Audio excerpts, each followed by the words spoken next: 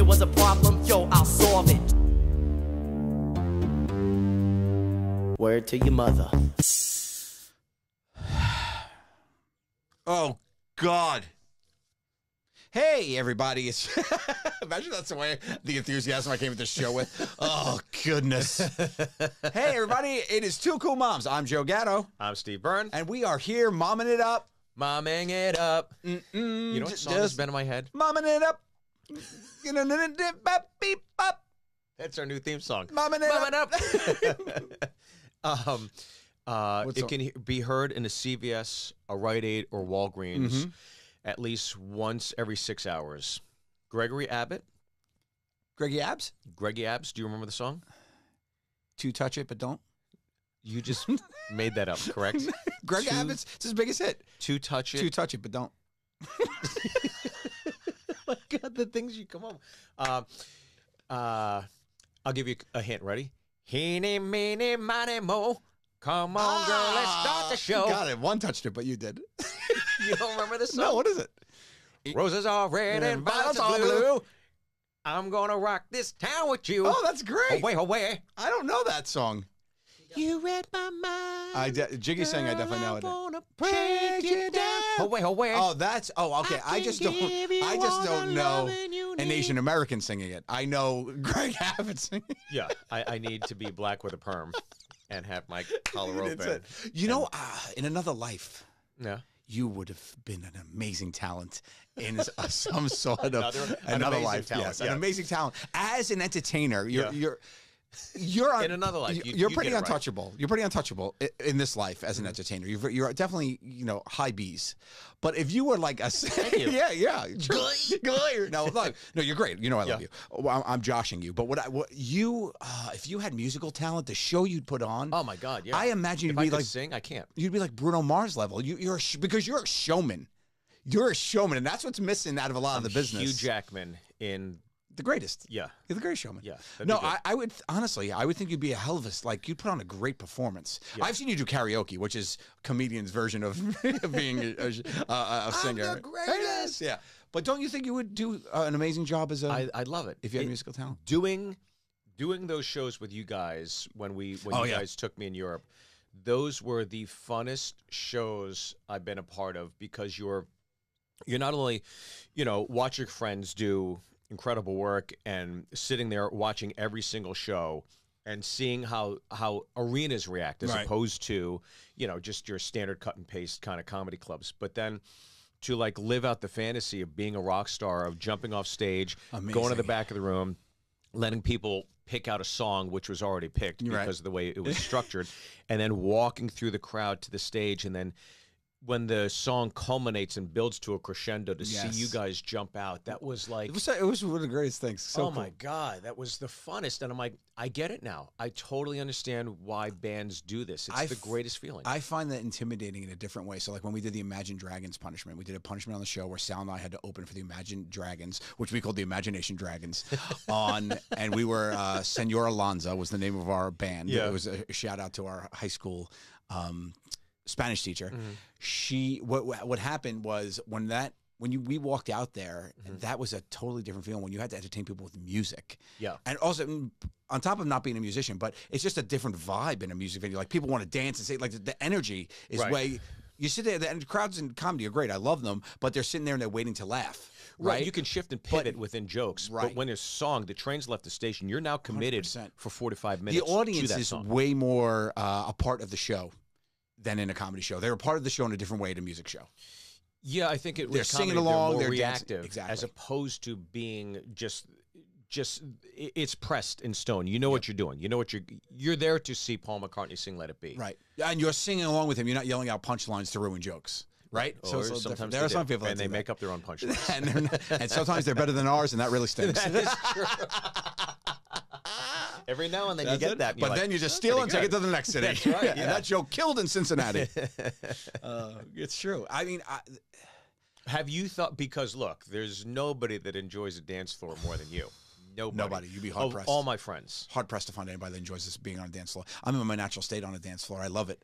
Well, I'm a bloomin' onion. I think one of my favorite scenarios of seeing you, and it's not just it's not just you're enjoying the dance floor. You are the Pied Piper of the dance floor. I make it an event. I bring people in. Oh, I'm like, let's do all it. you need is that marching step stick that they twirl around and drumline and you know, whatever. But when we did the Nashville Comedy Festival, I think it was the second year, and everybody heard about the Bud Light Lounge, which became infamous because you came and, you know, got the party started. Not drinking, by the way. Not great. That's when I found out you were sober. I was like, what At the Bud Light Lounge, just dead sober, tearing up the dance floor. Yeah. But what happened was there was bench seating along the wall on one side, bench seating along the wall on the other side. And so we were all sitting on one side, and then you had some people sitting on the other side.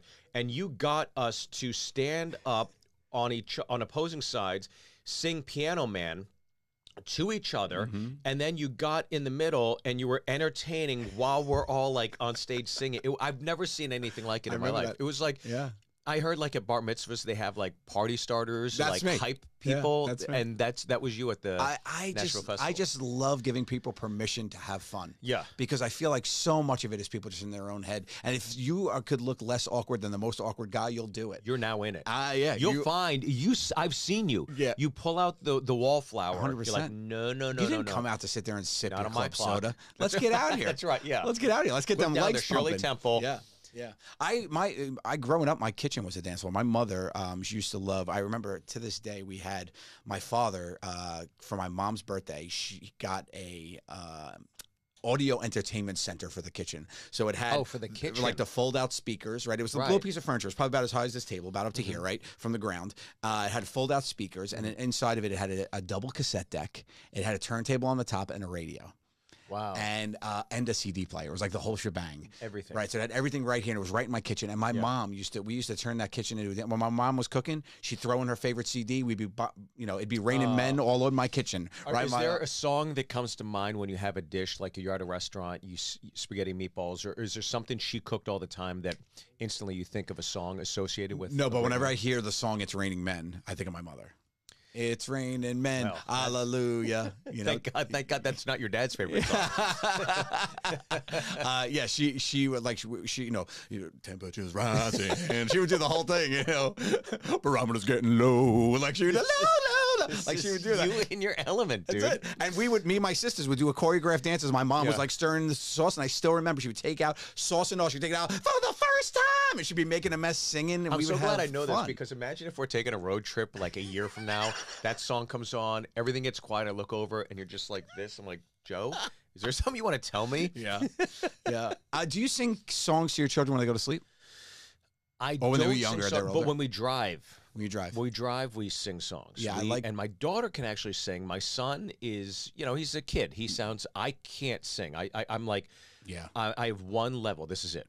So we're staying right in this zone. But my daughter can actually hit different pitches and stuff. And so when we're driving, everybody sings. I crank it up, and I have music on all the time in the house. My wife would. The home would be as quiet as a tomb. Yeah, she does. She's fine with her own thoughts. You need a distraction so you don't just continually hate yourself. Yeah, or her. Oh, stop it! Just the best. I think when I was growing up, like my mom and my dad had this song. Do you know the song "Bye Bye Blackbird"? Of course. Yeah. So that was my dad's favorite song, and he used to sing that to us like at. It was the only song I remember hearing my father sing. My father wasn't the singer at all. He was more of a quiet guy. Deadpan comedy. That was his thing. You never apologized, but you wake up with a toy at your doorstep. No, he just wasn't like an out there. He was like more of a little bit, than my introvert than my mother, who was the flip of that, of course. And so you get it from your mom then? I get it from my mom and my dad. Very affectionate. But I get it from my mom. My dad. My dad was super affectionate. Yeah. He was just not he was not like the center of attention kind of guy, but he was funnier than my mother. Like really? Oh my God, he was a killer. He was hysterical. He was so dry. Fun. Dry. Yeah. Dry. My favorite story. I ever tell the story about when he was playing craps in Atlantic City. He's playing craps in Atlantic City, and there's these two half of gangsters at the end. And there was I didn't hear this one. So there's two. I heard the one about the guy falling down the stairs. Yeah. So he's in Atlantic City. He's playing craps. Yeah. And actually, you know what? I'm sorry. It was on their honeymoon. It's Caesar's Palace. In Vegas. Okay. So my father is playing craps, and there's these two, half of gangsters, cigars, whole nine, shirts undone. It's late night. Sure. My father, he's there, and he's playing craps. My mom is at the slot machine, And the guys, there's a woman rolling the dice, and she's doing, she's crushing. By the way, you got to be funny. Oh yeah, for this story to work. Yeah, that's very because you're setting the table. Right, so she's crushing. She's crushing. She's like, and every time she rolled, they would all clap. But craps tables are long, 14 feet away from each other, so you could talk under your breath, and the other people can't hear you. So the two guys were like, "Yeah, very good. I'll go get it, honey." And they'd be like, "Come on, you fat bitch, you got it." They were like doing all this stuff, like, and then what you got? Yeah. So they needed like a hard. They're like, "Roll the hard 6, you fat son of a bitch." Yeah, like being that. And my father, like, he just like, it got quiet. She rolled her 6, whatever. They're waiting. They're resetting the dice, and my father just looks over to them and he goes, "Guys, I'd appreciate it if you stopped talking about my wife that way." And the two gangsters turned completely white and started to apologize. And he goes, "Nah, I'm just fucking with you. Let's get that hard 6." And it was so good. Like, that's my favorite. That's my dad. Like, he just knew. He made it awkward for everybody. Like, that's a perfect. That's hilarious. Yeah. And then your drinks are calm the rest of the night. Yeah, and he said he just hung out with those guys, and they had a great night playing craps together. That's the greatest icebreaker in the world. For sure. It's just a great joke. Yeah, and he just like just to put the embarrassment on them. So fun. Yeah. And that's, I believe, like, I get a bunch from both of them, but he always used to sing "Bye Bye Blackbird," and my mother used to sing "I Love You, a Bushel and a Peck." I love you, a bushel and a peck. It was who sang it? Donna Summers. No, Dora Nightenberg. Don't quote me on this, but it was Deborah Gargenberg. And look it up for me. It's also the D. You know her. She's an old school songstress. And I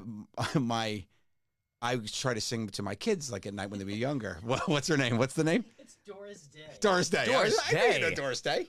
Way off. Yeah. Dasha Goldberg. Donna Summer did not sing. So I would start singing that to my daughter, and she loved when I sang. And then my son started going. He started just, I remember it perfectly. I'm trying to sing to him to sleep. He's like 3 years old, and I'm just like looking at him. He's so cute, and I'm like, "I love you, a bushel and a peck." And he literally just with his little hand just goes up and goes. That'll do, pig. And that was it. And then he rolled over and fell asleep. I'm like, No, well, I guess that's really? it. It was amazing. Oh my God, that's pretty much what my wife does every 2 weeks when I'm back from the road. I go, "Honey." That's it. Rolls over. Good night. Yeah. Good night. Well, I love music in a house. I love music. I love always. That was always such a big part of our cruises too. Like, you were there, but for me, it was as fun to be on there karaokeing with everybody and singing. Did I show you remember I sent you the picture? Joe DeRosa is singing a song. We're doing karaoke on the cruise outside. Yes. And it was so fun. The cruise was like, I did it the first year, and the second year I told my wife, Jess, I'm like, "You got to come. You're going to have an absolute blast." Because normally it's, things are centered around the shows, but it's like, this is great. So we come, we're at the karaoke, we're catching up with DeRosa. DeRosa's about to sing a Weezer song or something. And I want to get pictures of him. Great pictures. And every time I raised my camera, you saw me pull my camera up, and you would obstruct my view. And it wasn't until like the 4th or 5th time I realized you were doing it, because I was going to take a picture of Joe, and I just kept like, I'd move, and then you'd move, and then I was just like, what the? And the last picture is you, the whole crowd's out there, the song's out there, and you stand in front of me, like you're me, you stand in front of me, and you go like this. And you're looking like at a steam pipe, and I'm like, "What? You mother? You son You have those pictures? We got to put them up in the pod. I have the picture. Yeah, I sent it to you because I told you that story like I right now. after the cruise, and I was dying laughing afterwards, looking through because I saw like me taking it, and your back. It was like a flip book. And then you're kind of like this. Yeah. Oh my God, it was so funny. I didn't realize it until I saw the photographic evidence, and then it's like I put it together. I'm like, that mother. Yeah, I love sharing the stage with you in comedy, but I also love sharing the stage with you as karaoke partners. Oh, karaoke's the best. Yeah, I love like singing and entertaining. I'm not a good singer, but I'm a hell of a hype man. Yeah, like I'll do that. I mean, on the cruises, Sal, he's actually got a pretty. Probably the best voice out of all of us, which isn't really which really isn't a thing, but he could sing. If he knows a song, he sings with passion. He brings thunder. Passionate. He's passionate. That's how we describe. Although Q singing an Elvis song is pretty spot on too. Yeah. And then Murray with any 80s ballad, but he kind of feels like you should put him to sleep because he seems like it's his last thing getting out. But I will say that Sal, when he gets into like a sing thing, I love being his hype man, jumping up behind him. Yeah. I love being a hype man on a stage for sure. I think it's one of the funnest ways to kind of. I think if you have something interactive like that closes a show, that's why the Comedy Jam's the greatest show ever. Great. I think. Show I really do think those it's guys the funnest. Yeah. But only one time I did it was New Year's Eve in Irvine. For some reason, I was a little shangotzed, and I said, "Hey, play Mr. Brightside." And I said, "Everybody want to sing this together?" And it was one of those things where spontaneously it just happened, and the whole crowd sang it, and that's how we ended the show. And I was like, "Wow, I should do that again." I never did it again because, I'm obviously self-conscious about my singing, but don't be so hard on yourself. You know. But you are a terrible singer. It's good to be self-aware. Shall we get into this? Let's do it. Let's help. Thank you, everybody, for writing in. Please follow at Two Cool Moms. Watch us on YouTube, and just send Steve love letters to his home. Now we're going to start off with a question from Brian. Oh, okay. Oh, it looks loaded the way you looked at me. You ready? Ready. Okay. Oh, here we go. On question 1. This is why I love what you guys do. So please keep these coming, and know they could be anything. And this is an example. Okay. Hey, Two Cool Moms. I have a bit of an issue. I pooped on the floor of my grandmother's basement and never picked it up. I was 11 at the time, and the bathroom had a line. I couldn't wait. Do I tell her now? That's 10 years. He pooped on the floor of his grandma's basement. Well, he's still carrying this around with him. This guilt is still brewing. If it's a real story, it's kind of suspect to me. It's quite suspect. Suspect. But I do appreciate the originality in not just pooping on the floor, but now there's a time lapse, and it's been there and it's dried up, or the grandma cleaned it up. Probably the grandma cleaned it up, but imagine she discovered the poop at this point. I always think honesty is the best policy. I would follow through and let her know, hey. Now, you know what, though? I will flip it for a second. Keep the secret going? No, it's not, because here's what you're going to do. You're going to ruin a joke that's been playing out only for him, where the grandmother was like, I have a ghost in my house, and it's been shitting. It took a poop. That's a ghost poop. She has no idea where that poop came from. That's what we should do. We should ask Brian, where's your grandma's house? Right. We'll come in. We'll keep the joke going. Yes, for sure. Break in and Nana's, rock a deuce in the basement, and Peace dipski. Out. Yeah. Yeah. Were there any signs of 4th century, officer? No, there was none. Okay. There's a Korean water ghost just all over the place. left a batch of dried ramen noodles. And he clearly loves peanuts. In a log. Peanuts and corn, yeah. All right. Good luck to you, Brian. We say keep it going. Keep it going. Yeah, don't tell Grams. All right. We normally try not to go into this territory, but this is from Ellen, and I thought this might be fun for you. Ellen, got it. Okay.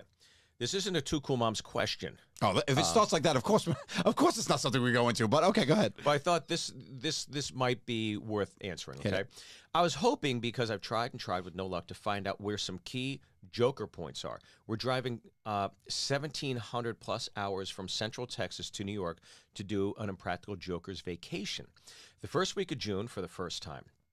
We're doing Staten Island, riding the ferry, seeing where RNH is and was brewed, visiting Ambrosino's for a slice of hot pepper pie. Of course, yeah. And who knows what else. I know the amazing building you Hadoukened is in Snug Harbor, so we would like to see that. We want to visit the Boom, I Got Your Nose bitch statue. Yes. But not sure where it is. Can you please tell me where to go for all the great places, all where I know you guys have been in New York? It's a full 2 days drive each way, so we want to see as much as possible. Sal's haunted house punishment, is that a public building? No. It intrigues me. Thanks, Joe. Appreciate all the laughs. Oh, that's sweet. That was very sweet of her. Well, I will say, if you're going to go around New York City, you're going to hit the main parks that we did. You're going to hit Washington Square Park. You're going to notice a bunch of stuff that we've done there. That's where a lot of bits were done, and you'll recognize a lot of them. The 3 main parks we worked out of were that one, Union Square Park, where we played Strip High Five, me and Murray, and a bunch of other things, Sal's torture punishment, so many things were done there. And then the other one, where you're talking about the Boom, I Got Your Nose bitch statue, is adjacent to a park, which is in downtown Manhattan on the other side of the ferry, actually. It's Battery Park. It's Battery Park, which is right down in front of, if you get off the Staten Island ferry, just walk straight and you walk right into it. Those are probably the 3 parks where you'll probably you get the most bang for your buck, because you could see, all we would do is move the camera, right? So you'd have a different backdrop, it would look like a different park. Sure, yeah. So it was a nice hack. Washington Square Park always had the craziest people. And then you could throw, in the later seasons, we got kicked out of Washington Square Park. We weren't allowed to film there anymore. Oh, really? Yeah. So we... Did you have to have a permit for it? You did, because we were too big of a footprint. And then they revoked it? Yeah, they were like, no, thanks. But they gave us a different park. They gave us Tompkins Square Park. Okay. And that, you'll recognize a lot of stuff. That's the 34th? one where I get the people to watch my dogs. No, that's downtown too. Any other spots that you would recommend? I mean, you for got to go. Ellen? You got to go to Dallas Barbecue, and you got to hit up Times Square, right? We're in Times Square a lot, but Dallas Barbecue is where we've done a bunch of things. Is Dallas Barbecue still open? I don't think it made it through. Jimmy's is closed. Dallas Barbecue is still there. Okay, so if we did there, you got to go to my favorite, probably one of my favorite bakeries, dessert places, Ferrara's downtown in Little Italy. That's where we worked. You'll notice that place. And if you want to go for a deep cut, and it seems like she does know a lot of cool things. If you want to go for a deep cut, and I don't know if this is still open either, Jiggy. Do you know if it's still open? It was the Odd Lot down on Fulton Street. Odd Lot? Yeah, the one that had it was that store. We've done so many things in that store. It was it was basically like a mini New York version of a department store. Sure. And they just let us run whatever the hell we wanted to do in there. I tore that place up. Yeah. So those would be the places I say to go. All right, cool. Well, Ellen, also you're in New York City, the greatest city in the world. So why don't you go to the Empire State Building, like at the top of the Rock? Yeah, go I'd see a highly Broadway recommend. show. Oh, go to the top of Rock. That's New York City, greatest city in the world. Top of the Rock. That's right. That's where that one happened. So yeah, Rockefeller Center's observatory. What is your go-to in New York City? Like when you have a day free, one of my favorite. Oh, things you mean if somebody's coming to visit me and what I want to show them, or if I'm just gonna kill some time? Yeah. What's your go-to in New York? In New York, I mean Emilio's Bellato. Have I taken you there yet? It's an Italian joint. You're taking everybody else there but me. Yeah, I should. All your good friends. I should take you never there. Been. I should never take even you. mention it. Yeah. The only time you do mention it is when you say, "Oh, I got a great friend in town. I got to go to." I leave you. Yeah, I and I'm just leave you. Oh, okay. And you gave me a bus map last time, which I was like, oh, okay. No, I called an Uber for you. I would say Emilio's Bellato is a really good. It was introduced to me by actually our manager, Jack Rovner, who's awesome, and such a great little spot. It doesn't take reservations. It's like you walk in, he knows everybody. He's one of those guys that walks around, sits with you, but he's not like a maitre d'. He's like a guy, Sure. Just, hey, he's been there forever. He's got pictures with everybody on the walls. Really great food. Food's unbelievable. Yeah, I would say that's a big one for me. But then also, my favorite observatory is actually the top of the Rock. Really? Yeah, I like it better than any of them. But in fairness, I haven't been to the top of the Freedom Tower. But I would say I think that's just such a good vibe there. It's also nostalgic for the Christmas tree. Like when growing up, I always went to the Christmas tree in Rock Center. So Rockefeller Center, nothing better than the holidays and visiting that. Well, a hidden gem for me is actually Fulton Street Market. Downtown Manhattan, there's a little cobblestone street area. It's where I used to live off of Wall Street, downtown. And during Christmas, they do a great time, too. During the holiday season, they put up a tree. They have a little fake ice skating rink, the whole nines, which is really fun. But also down there, there's some of the best. The best movie theater in Manhattan's down there, the IPEC Theater, which is one of those which I love. Then they have a row of beautiful, so a little bit of shopping, but a lot of great restaurants. Well, Ellen, my suggestion to you is Brooklyn Diner on 57th. It's my go-to. It's like a classic chrome kind of diner, but the waiters all dressed with bow ties. A little pricey, but the chili's fantastic. You'll get great kind of Jewish deli sandwiches, great pastrami. They have a foot-long hot dog that my daughter got last time. And they deliver it, and she was just like, seeing a little kid go, "Oh my God, that's a lot." And it's just a great vibe, and it's one of those places too. Again, if you come during the holidays, they got the train going around, the rail car up top, and it's all dressed in garland. It's such a almost romantic. Yeah, it's really because I've never been there. Yeah. Okay. Yeah. So now the boomerang gets thrown back to your face. I don't. Aussie. All right, here we go. This is a quick and to the point from Kenny. Kenny, I'm sending you good mojo out of the gates here. Would love a tip on how not to be shy. It's tough. Not to be shy. Now, this isn't something I specifically have battled with, but I have helped people come out of their shell. And we just actually spoke about this organically earlier. Yeah.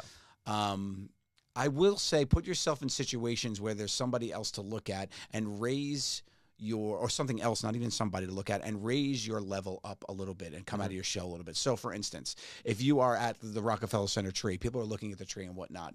It's an easy play if you want to talk to a stranger to be like, wow, the tree's really pretty. Yeah. Right? You have a common ground to talk to people with. A lot of shyness for me is people just don't know what to say. Sure. They put so much pressure on the first thing to say. You could say anything. Yeah. You could say, well, almost anything, but you know what I mean? You could say anything at the beginning just to start a conversation. It doesn't have to be, what's a great conversation starter? Whatever someone is looking at or the experience you're sharing with somebody based on the environment, based on a song that's playing, based on anything, it's an easy way to open a door for me. Yeah, I agree with you. You know, it's funny. I think the more you put yourself in situations where you're uncomfortable, I think the more you're apt to kind of jump over that hurdle. Yeah. And I remember we had done this when I had a show on the air. There was this we did a comedy tour, like these guys, but less successful, and a lot more affordable. And we did. So I toured with Roy Wood Jr., Owen Benjamin, and Ahmed Ahmed, and we'd go around, and every now and then you'd see kind of like a wallflower that was by himself. And I remember this kid in Connecticut. He was Korean. He came to the show by himself, and we ended up taking him out that night. We said, "You're coming with us." That's great. We got him hammered, and then we went back the next year. He came again by himself. We went out with him that night, and he kept in touch with us. And we flew him out to California, and he was an extra on the show. He was on a show with Ken Jeong. Now he's on the set in Warner Brothers because he's taking pictures with Ken Jeong. We're all introducing to everybody, and then we're partying afterwards on the set. And this kid was having a great time. And then I'd got a text from him like, "Hey, I started seeing a girl." And he was like in his late 20s. Could you fly both of us out to California? That's right. Yeah, the show's canceled. But that experience never would have happened if he didn't go out, get in his car, buy a ticket, and say, "I'm just going to sit here by myself." Yes. And we all picked up on it. And over the course of 3 to 4 years, you know, he'd come to shows. And I think that in some way kind of helped him get out of his shell. Yeah. And he was like, "Hey, I'm seeing somebody now." And there's been a handful of instances where I've kept in touch with people I've met after shows, and that's kind of been the situation. So to this young gentleman, I would say, yeah, just like Joe said, put yourself in those situations. And I think for the most part, guys pick up on that stuff. Yeah. You know, if you're ever at a bar and you're kind of by yourself and you're sitting there, guy, "Hey, how you doing, man?" While you're waiting for the bartender, "Let me get you around," whatever. So those things kind of happen naturally. I think the one thing that I had done a lot of research in my earlier years because I was a little bit awkward, and I've read a lot of books about like gentlemen at the table and you know, things about etiquette and things about conversation and you know how to, you know, just like self-helpy kind of books about coming out of your shell. And All whatnot. the Steve Harvey collection. All that stuff. Yeah, like that. Yeah. So how to think like a woman. Yeah, exactly. Talk like a man. So I did, and rock a mustache. I did one that stuck with me was the hardest sentence to start a conversation is the second one. And that always stuck with me because an opening sentence can be anything, right, yeah. but to keep a conversation going. Yeah. Is a little like, is it a line and you say hello and then it's over? Or now if you want to have a conversation, the second line really have as much importance as the first one. So don't study like openers. Like think about ways to be a conversationalist or think about ways to engage people. And that's where the difference is. Where'd you read that?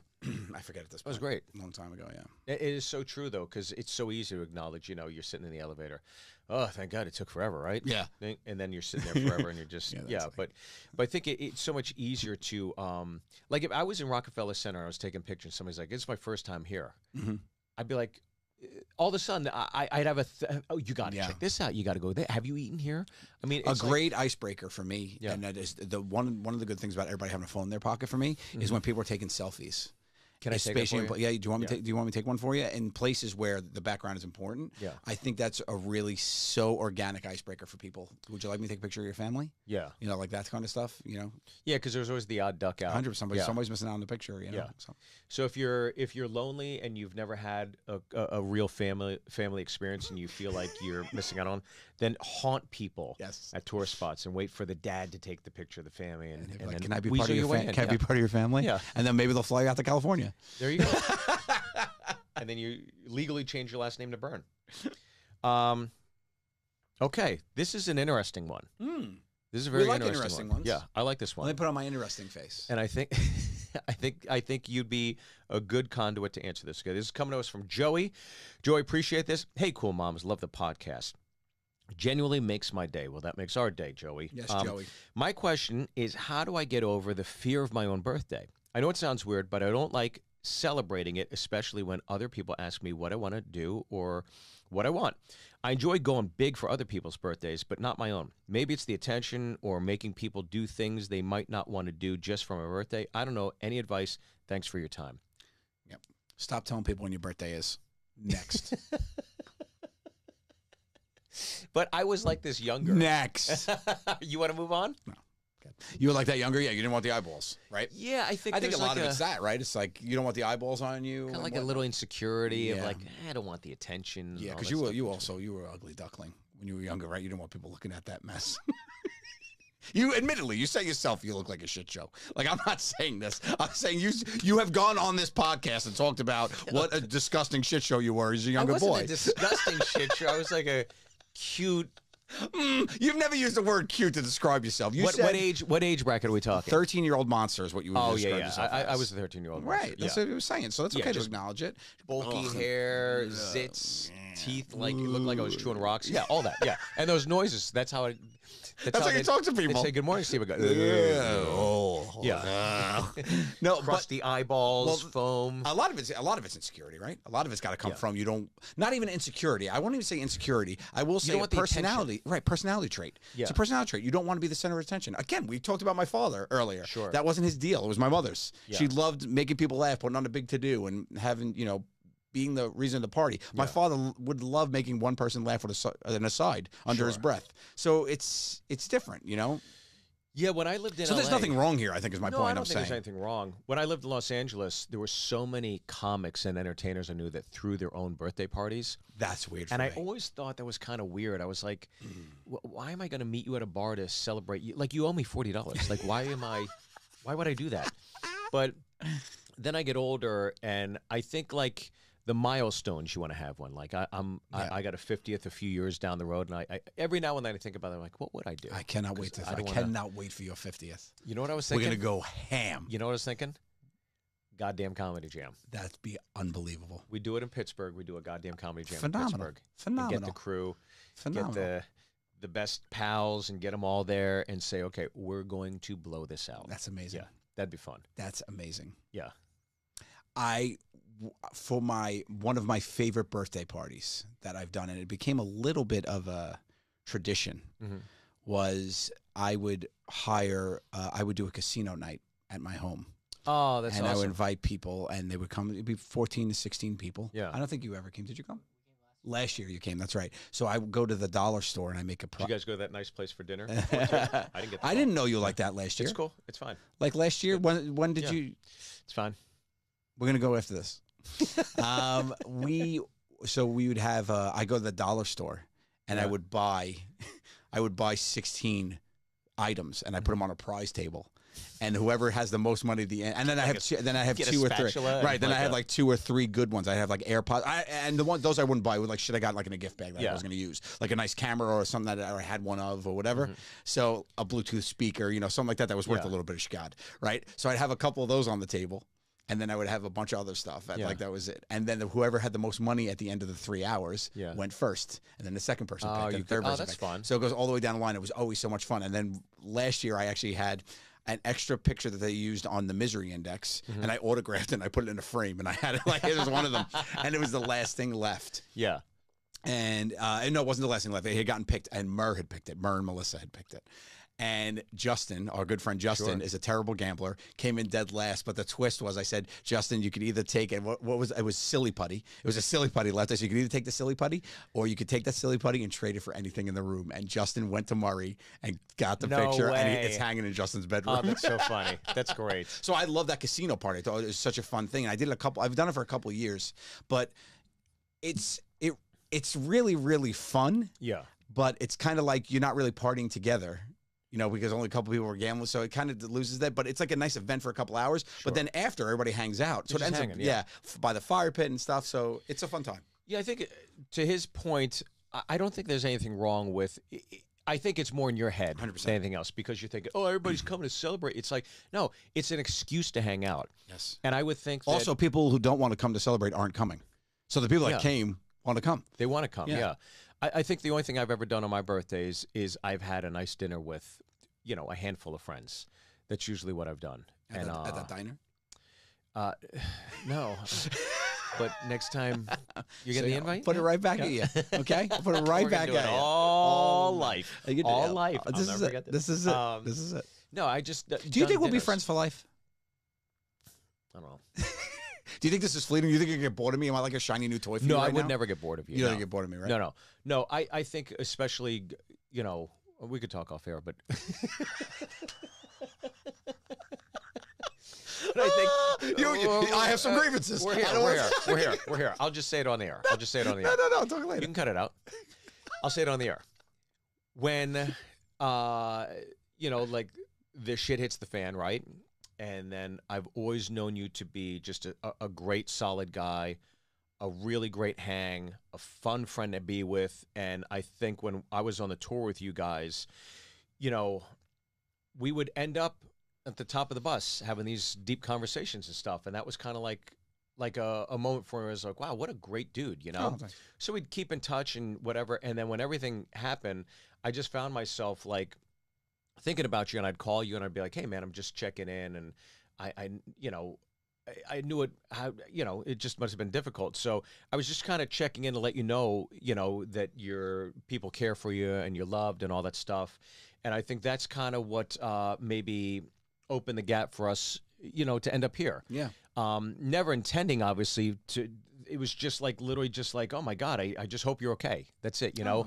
And as the conversations progressed and everything went forward, to find ourselves working on this together, this has been an immense joy. I really, really enjoyed doing this, me too, man. It's buddy. been a total blast. So, This was almost named One Depressed Mom and Steve. So thank goodness you showed up. but to answer your question, yes, I do believe there's like literally over the course of my lifetime, there's people I check in with routinely to just say, hey, I'm just seeing how you're doing. And that's my way of communicating with these people. Like over the course of my life, all the byroads and highways and everything else and intersections of people, there's just certain people that have been caught in the dragnet that you're just like, I'd like to foster this relationship and foster that relationship. And I might not see this individual every, year or so, but at least we're still keeping in touch. And when we do catch up, it's like no time has ever passed. Oh, that's nice, Steve. Yeah. You're okay. Thanks. We should grab dinner. How crazy would it be if I said all that and I'm like, now your turn. Now your turn. Go. No. I mean, there are shining moments that are Steve Byrne. You are a light, my friend. And I really appreciate our friendship. It's fun to actually get to know people when you're older in life, too, and you have experience to speak of. Yeah. Is it because friendships normally in the beginning are friendships born later in life are born out of people that you want to be friends with versus like necessity, like people you go to school with or whatever. You're just around people and friendships form. We weren't necessarily around each other. No. Literally not even living in the same state. So it's been really cool to foster the Joe and Steve journey. And I'm excited to see where it takes us, Mommy. Me too. Me too. It's funny. It's probably a brunch. It's probably a brunch. At your thing, and then dessert at Brooklyn Diner. There you go. Yeah, Perfect. we'll get some cheesecake. There you go. Okay, good. Glad we got through that. That's nice. Together. That was nice. Okay, this one. Ooh, This one's we're gonna get heavy. This one's a Hold on, let me tangled web. stretch. Okay, I'm ready. Okay. From Ashley. Hey, two cool moms. So my fiance and I are gay, and her parents don't accept her, and her mom tries to manipulate her into breaking up with me. It's hard right now because we're both in college still, and she's currently living at home. How do I get her to recognize how toxic her mother is to her mental health and to our relationship? Thanks, guys. I love listening to you too. This is loaded. Well, Ashley's got to first and foremost appreciate the trapped situation her lover is in, right? Yeah, because That's it sounds like the mom's not necessarily accepting of Accepting of the the identity and lifestyle. Has nothing to do with Ashley. It has to do with the lifestyle, right? Yeah. I don't even know if you call it lifestyle. I just, is that what you call it? Or it's lifestyle and identity, or I guess- identity, lifestyle? Or well, just who you are. Just who she is. Yeah, she's Yeah, just not just who you accepting are. her for Yeah. how she's choosing to express love in life. So yeah. that's not has nothing to do with Ashley. I think what that has to do with is, see, the problem that Ashley's in here. The first thing that came to my mind was the friend's in for a rough ride, and what Ashley needs to do is be supportive to the woman she loves now, or the person she loves now, because it's out of both of their controls. Because if she's in school and has to live home, what's her option? She doesn't really have options. She has to go through this reality. Yeah. So what she needs is a support system to know that she can be loved and feel safe when she's out of the home or things like that, right? So talking bad about somebody's mom and trying to make them feel that they're toxic, like, you're with this person, so you have to realize that they probably you appreciate them and their sensibilities. So Yeah. I don't think she needs you to tell her. I think she'd probably pick up on that. Yeah, look, that's her mom. That's never going to change. Right. But what I think Ashley should, or at least as a friend, I would recommend to somebody in this situation, I'd say, look, you're in college now, so power through this, Yep. enjoy the college experience, and I assume if the relationship, they're engaged, so hopefully this continues to go the distance. As you grow older, the relationship will continue to grow and mature. So, you know, I'd be more concerned about the time I spend with my partner, Yeah. as opposed to worrying about the peripheral that you can't control it. Yeah. And I think over time, if the true love is fostered and you do end up getting married, knock on wood, that hopefully at some point down the line, the mother will come to recognize, oh, this is the real deal. Yeah. This is not some phase or anything else, Yes. or whatever. I mean, She that's has just to the way- accept. The mother has to accept it on her terms, and a lot of that happens when the people realize their own mortality. You know, Yeah. when the mom realizes, okay, I have the choice here that like I'm going to lose my daughter for the rest of my life or accept her lifestyle. Hopefully, most people make the right choice of accepting and letting people make their own choices. Yeah. I mean, I think that's what all parents try to. You know, it might become from a place of protection, it might become from a place of misunderstanding. Mm-hmm. You know, you don't know where the mother's head is at. But that is not on Ashley. That is not on her partner. Yeah. You know, so I really just think do your best to be a support system for her. You don't want to be another stress. She already has a stress about living at home with someone who doesn't accept her or her partner. And you don't want her to leave when she leaves that to come to a place where she's hearing about that. Yeah, Right? I also think it's like, don't be so concerned about, Yes. again, the peripheral of the relationship. Just as long as the core, you two, are in sync and respectful and loving of each other. Like my wife and I, we're married, and we really don't think about my folks that much. I mean, my folks accept us, they appreciate us. Did they like It's her not- when you were dating? Loved her. Yeah. Yeah. But even if they didn't, if they hated her, I'd still be like, okay, well, it's not like they're living with us. Right. You know what I mean? Yeah. It's not like, you know, come holidays, yeah, that could be an issue, I Right, guess. but now the flip of that with Ashley is Ashley's partner. She's living with them. Right. That's why I'm thinking if you're in the relationship for the long haul, Yeah. right? Just understand you're in college. You got what, another 2, Yeah. 3 years? Because it doesn't sound like she's a freshman. Or sophomore. Yeah, yeah. So I think, okay, well, get through college, enjoy the experience, and then you'll probably move in together, find a new city to foster the relationship in, and build it out from there. But I wouldn't be too concerned about the peripheral Yeah. right now. It's like, why? Focus on the two of you, I think is the message we're sending here. Yeah, yeah, Focus yeah. on you two and try to be there for her. And, you know, if you don't think she realizes her mother's toxic, that's a different issue. But from the way you phrased it, I feel like she knows that. So I would just be as supportive as you can for your partner. Yeah. Because there's only so much you can do. 100%. You can't. It's not like you're going to change the mom's mind or change the dynamic between your partner and the mom. Just be there to be supportive of your partner. Yeah. Yeah. Well, okay, That's tough. I feel for her. that's a tough one. Yeah. I mean, did you ever think about like telling the mom, go fuck yourself? Like, does that come up at all? Because like, there's the other thing too, right? Yeah. I'm just thinking about this because like, who are you to dominate, especially at that level? You know, I get you're under my roof and all that kind of thing, whatever. But like, to torture somebody that you care about, do you ever think about that? Do you ever think about? I don't know what I would do. Like honestly, if somebody was, I was just playing it out in my mind. That's why I was staring off into the sunset. I was thinking, is there part of me that like part of me actually wants to tell the mother, go, You know what? I see a think bird or whatever every what was wants their kid to be appreciated and cared for Yes. and loved, right? for sure. And I don't think there's any harm, and I've mentioned this a few times, of like, behind closed doors, conversations are going to happen, right? And the mom's toxic. But if the mom was open to it, it's like, why not just sit down and say, a can we meal. have a talk? And I'd go there, Ashley, and say, this is why I love your daughter. These are the exact reasons why I love your daughter. I love what you're saying. I love what you're doing. But for me, why does she have to do that? If she's looking to solve. if Got she's it. looking to solve If she's it, looking to solve, that could be a way to go. If she got a problem, she'll solve it, and that's how she could do it. She go talk to the mom and revolve it about all the reasons why she loves her daughter. I see that, but part of me is like being like, why does the mom get to be like, prove to me why you're the one for my daughter? Kind of me. It sounds like Yeah. By the way, I'm with you on that. Yeah. I'm totally with you on that. I'm a It's little just like, torn well, here, fuck it. honestly. I could see it going both ways here, but it all comes back to me first. You got to be there for your partner, and that's what the main thing is. Yeah. The nucleus of the two is paramount. Got it. As long as you two are happy, ultimately, that's all that really matters at the end of the day. All right, next question. I think it was good. Good luck to you, Ashley. We got time for one more. Colin, and I think this is more of a compliment than anything. Okay, a few episodes back, Joe had said something along the lines of life is like an airport. Most people are passing through. Some people are on layover and are only meant to stick around for a little while. Then there's a few that have reached their destination that are going to stick around. That has really resonated with me. I'm 28, and I've been stuck in nostalgia for some time, thinking about the past and memories I have with different people. The airport metaphor has helped me with closure and peace. I just want to thank both of you cool moms for all your wisdom. It's the perfect balance of comedic and genuinely helpful. Oddly worded sentence, but it's the perfect balance of comedy and it's genuinely helpful. Oh. There, I just auto-corrected it. That was nice. That was great. That was very nice of you, Colin. Colin did the best. And Yeah. thank you, Grammarly, for jumping in.